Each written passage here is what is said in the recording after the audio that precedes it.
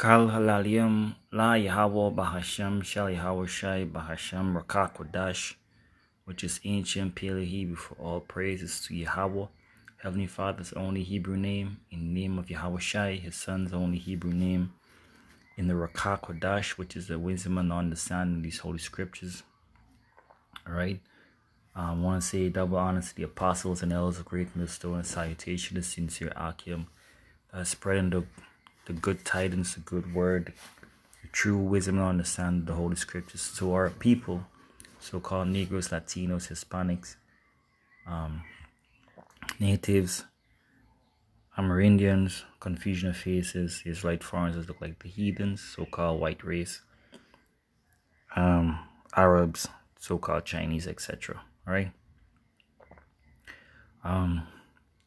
So Spirit led me to this video from RT News, and I'm just gonna play a clip, and then I'm going to go into scriptures through Spirit. All right. Let's begin this hour with China, now accusing the United States and its allies of undermining global stability by provoking conflict with other major countries. This as the director of the FBI claims China poses an even bigger counterintelligence threat to the U.S. than Russia. RT's Rachel Blevins is following the story, and she's joining us now with more to this. So, Rachel, how did China call out the U.S. in this document? Well, China released a white paper which they titled China's National Defense in the New Era. And in this, they specifically accused the United States of engaging in technological innovation for the purpose of pursuing absolute military superiority. Now, yeah, so China is upset with Esau because of Esau's blessing, right? And China got to understand that Esau's blessing is a sword, right? And this is a prophecy according to this precept here. This is Jeremiah chapter 51, verse 1. Thus saith Yahweh, behold, I will raise up against Babylon and against them that dwell in the midst of them that rise up against me a destroying wind. Right, and that's talking about nuclear bombs and so forth. All right. And I will send unto Babylon fanners that shall fan her and shall empty her land, for in the day of trouble she shall be again. They shall be against her round about. All right. That's what these nations, that's what the Spirit is building up right now.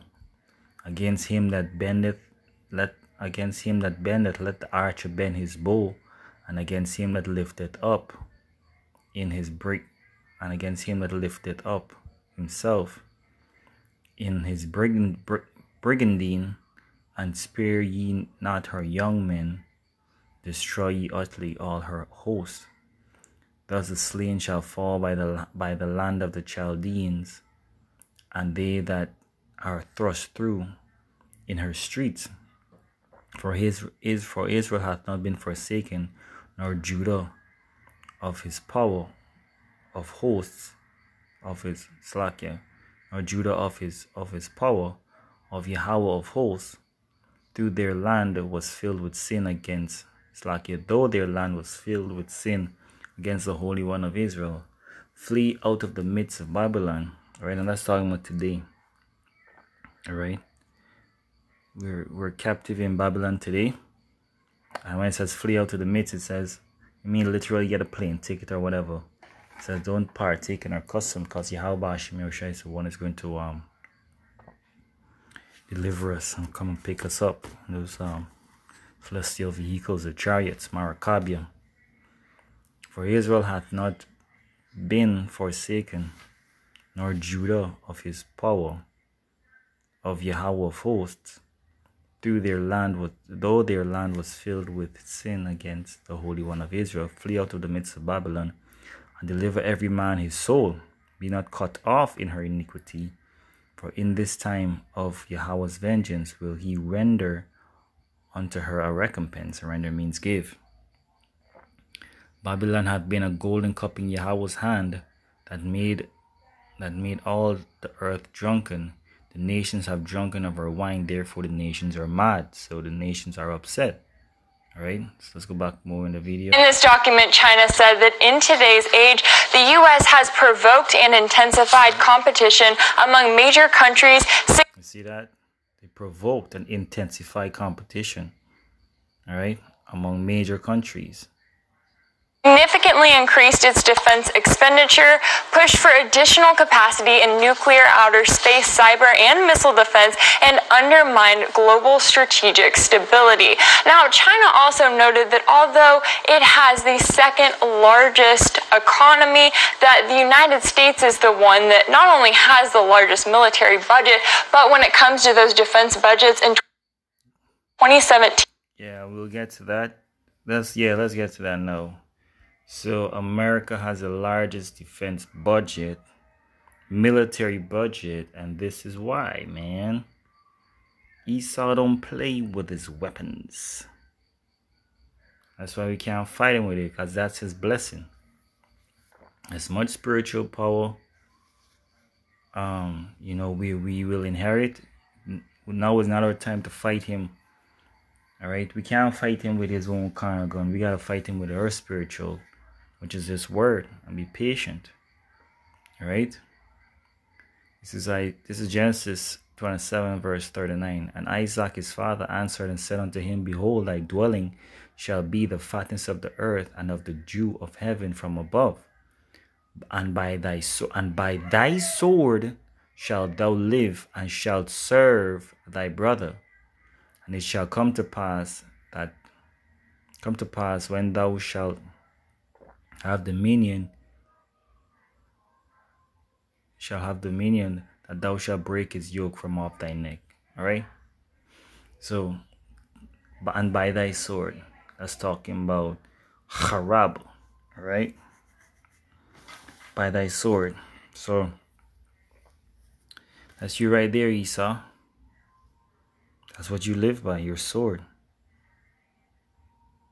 All right. Let me just go into this word sword.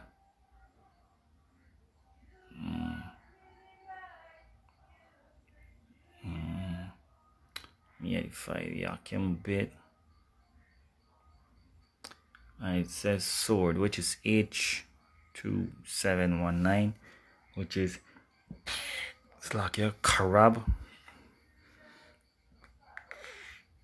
Sword, knife, tools for cutting stone. All right. Interesting. When you go to the origin, it says the same karab. It says to be waste, lay waste, make desolate. And what's Esau's name? Ishashwa. He wasted he, right? To be wasted, to be desolate, to be made desolate, and so forth.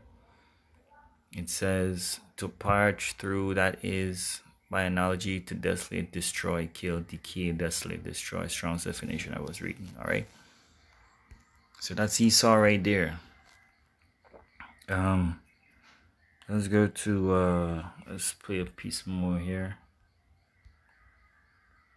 In 2017 alone, China says that it spent just a quarter of what the U.S. spent on its military. Yeah, I believe last time I recall the U.S. spending something like sevenfold of the next countries below it. Right. So that's a lot of money. So how has the U.S. now then responded to China's claims? Well, the U.S. has not specifically responded to this white paper that China released, but the timing here is notable because its release comes as the director of the FBI testified to Congress that not only is China the greatest counterintelligence threat to the U.S., but that it's more so than any other country, including Russia. Take a listen. I would say that there is no country that poses a more severe counterintelligence threat to this country right now than China. And That's saying a lot. That is saying a lot, and I don't say it lightly. Who would be second? Probably Russia. Now, China... Now let's read back to Jeremiah 51 and 7. All right, we're going to read them a bit. And it says, Babylon hath been a golden cup in Yahweh's hand, that made all the earth drunken. And the nations have been drunken of her wine. Therefore, the nations are mad, as referencing Revelation 18. Babylon is suddenly fallen and destroyed. Howl for her, take balm for her pain, if so she may be healed. Verse 9. We would have healed Babylon, but she is not healed. Forsake her, and let us go every one into his own country. Her judgment reacheth unto the heaven, and is lifted up even unto the skies. Alright? China was talking about the US military might even be in space as well, alright? Which is the second heaven. It says, Yahweh hath brought forth our righteousness. Come, let us declare in Zion the work of Yahweh our power. Alright? Make bright the arrows, gather the shields. Yahweh hath raised up the spirit of the kings of the Medes. Now, if you look up that word Medes, it would say a dwelling place where Japhet was, right? Now, Japhet was is no longer there, but Russia's there. And in June, Russia had a summit with Putin and I believe it's President Xi is his name. XI had a meeting. So that's the spirit of the kings of the Medes and Mosai is raising up. For his devices against Babylon, Russia is willing to blow up the United States of America if they sanction Syria, if I'm not mistaken. All right. For his devices against Babylon to destroy it, because it is the vengeance of Yahweh and the vengeance of his temple. All right. Now, I'm not saying that this is going to go down or so forth, because the mark of the beast, the RFID chip, has to be implemented first as mandatory, and then these wars will kick off. But right now it's a cold war whereby tensions will keep building up until somebody pushes a button. All right, so it's just prophecy we're bringing out through the spirit, and this was also referenced in this precept here, 2 Chronicles chapter 20 and verse 24.